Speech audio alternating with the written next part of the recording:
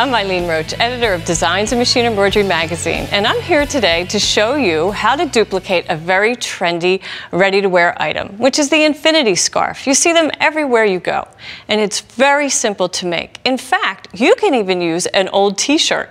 Just start at the base and cut it up into strips all the way to the seam line of the shoulder to get the strip of fabric that you'll need to make the expanse of the scarf. Let me show you what I mean.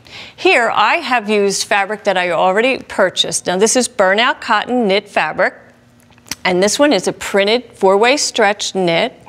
And this sample here is actually an open weave woven fabric. Very nice, very delicate.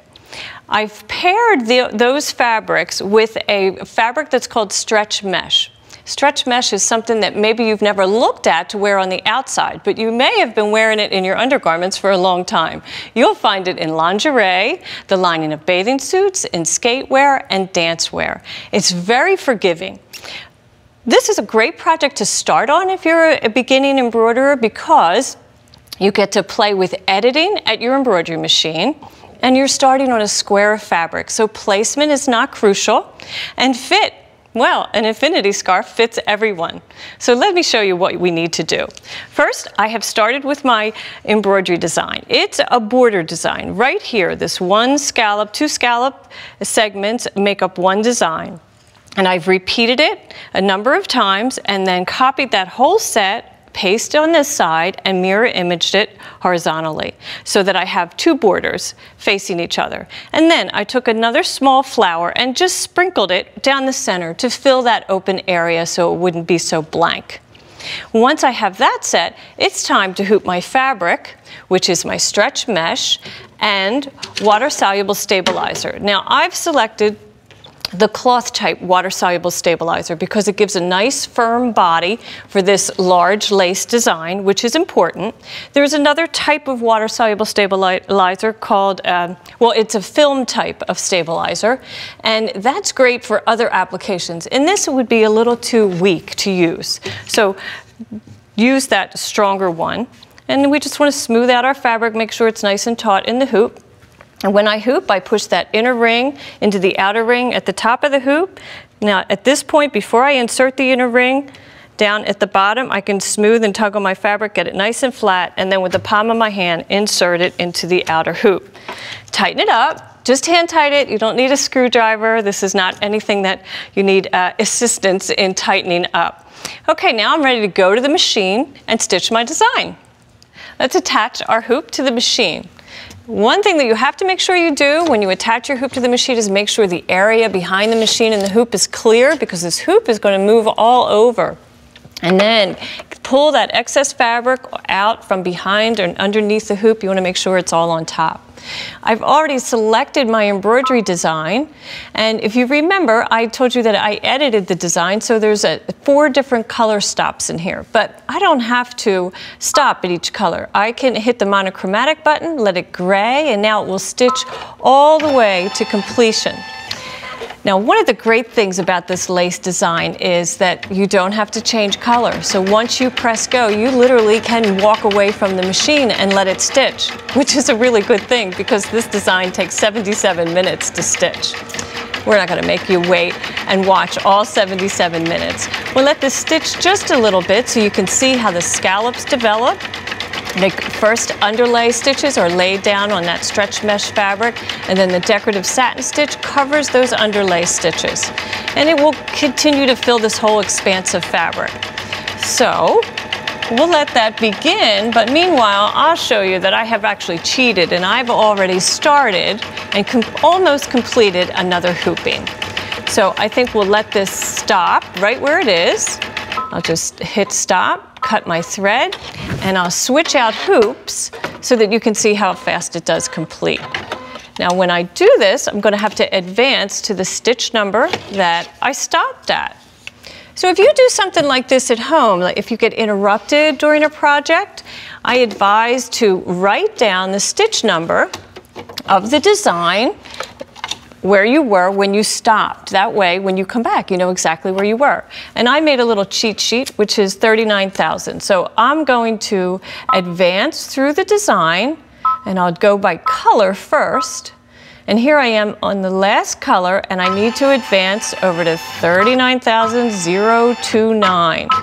So this only takes a couple minutes. There we go. And this will stitch exactly where I left off. Lower the presser foot, and off we go. And you can see it's just going to stitch one more flower, and then I'll advance to one last flower, and then we're done. It's really so easy. Embroidery is, kind of mesmerizing. We often find ourselves sitting there just watching the machine stitch. It's also a great time to walk away from the machine and maybe tidy up your sewing room, just keeping an eye on the hoop.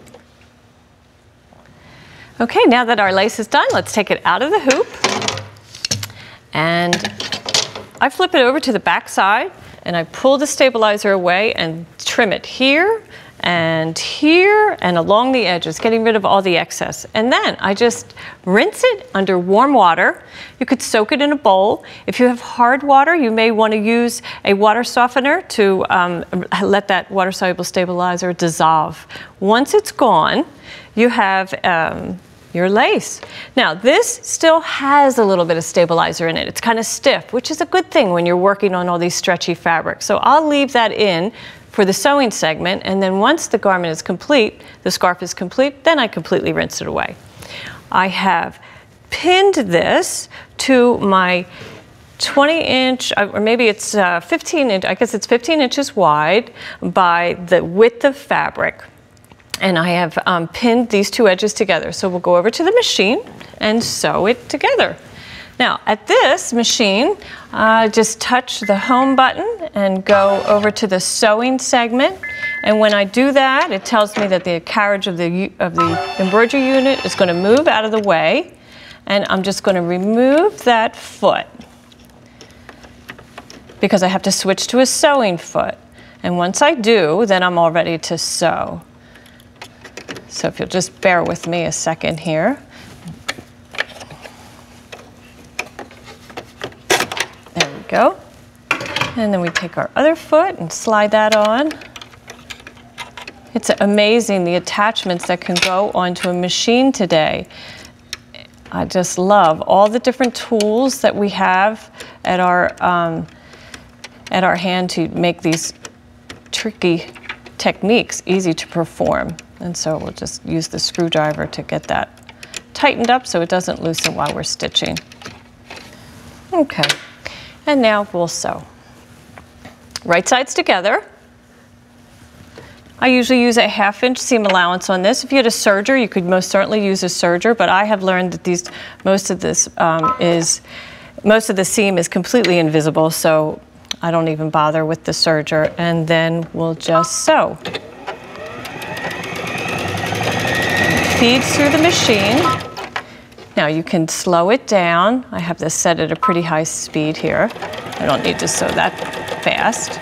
And I'm just feeding it through. Now this is a knit fabric, so you would want to use a ballpoint needle, would be the best needle to use for this application. And that will let you pierce those, or it doesn't even sever the yarns. What it does is just goes right between them. And you'll find that you won't skip stitches that way. Okay, we'll cut our thread. And now we want to fold this in half, long ways together. And I like to use clips for this. I'll go put one at each end and one in the middle, and sew halfway, so all the way down that long strip. And once we have that complete, we'll then close the infinity scarf.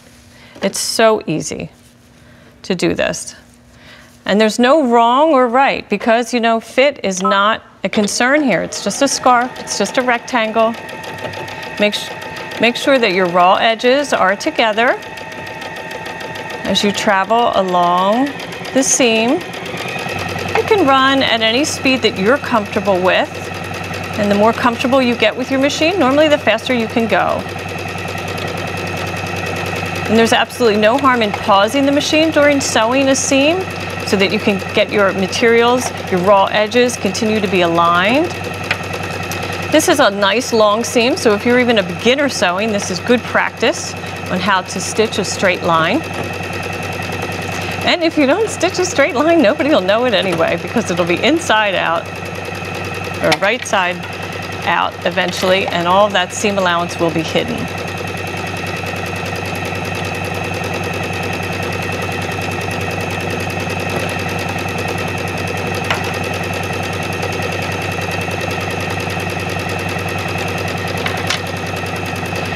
You'll notice that I use some clips. They make it so much easier to hold those two loosely woven ends together. Now you'll notice we're just about at the end. We're just about finished.